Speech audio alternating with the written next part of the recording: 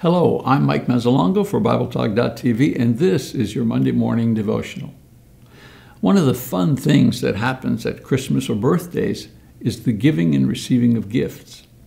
When thinking about this, I realize that of all the gifts I receive from man and God, the greatest of these is the gift of forgiveness.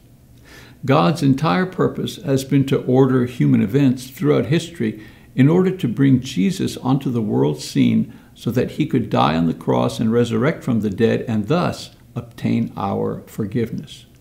Peter explains, "He bore our sins in his body on the cross, for by his wounds you were healed." 1 Peter chapter 2, verse 24.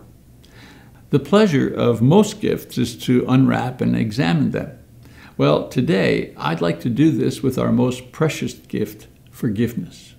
First of all, forgiveness is something that everyone needs. Just like we say when we get a new tool or a watch or an envelope of money, "Oh, great, I really could use," or "I really wanted one of these." We can say, as far as forgiveness is concerned, "I really needed this." The Bible says that everyone sins, and because of sin, we're condemned to everlasting hell. Romans chapter 3:23 and 6 verse 23. When we receive forgiveness from Jesus, we can truly say with a sigh of relief and joy, "Wow, I really needed this."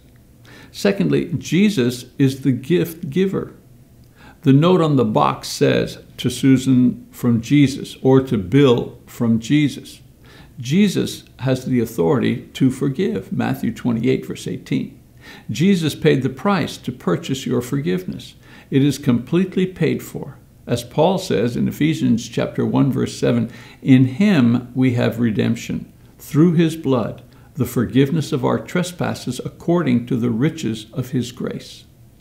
Because Jesus, the Son of God, is the gift giver, we can be sure that our actual forgiveness is greater than our doubts about our forgiveness.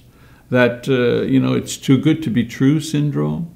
Jesus said, "All things are possible with God," Matthew 19, verse 26. All things are possible, even the forgiveness of every single one of your sins in the past, the present, and the future. You can trust the quality, effectiveness, and durability of your gift. It will not break down or be out of date. It will always function to do what it was designed to do, remove your sins, and cleanse your conscience now and forever. Number 3, Jesus has this gift for everyone. The sad thing about Christmas is that people celebrate the person of Jesus by exchanging gifts with others, but they neglect to receive the most precious gift from Jesus himself. There's so many unopened presents on Christmas Day. Jesus offers the gift of forgiveness and the eternal life that goes with it to everyone who will receive it. John writes, "For God so loved the world that he gave his only begotten Son, that whoever believes in him should not perish, but have eternal life." John 3:16. Jesus offers this precious gift of forgiveness to everyone who expresses their belief in him by repenting of their sins, confessing his name publicly, and by being baptized. He also offers forgiveness and renewal to all Christians who have rejected or abused his gift with sinful living or neglect of church by simply confessing and abandoning their sins. Would it not be a fine Christmas or birthday if you would finally receive what you really needed, forgiveness for your sins?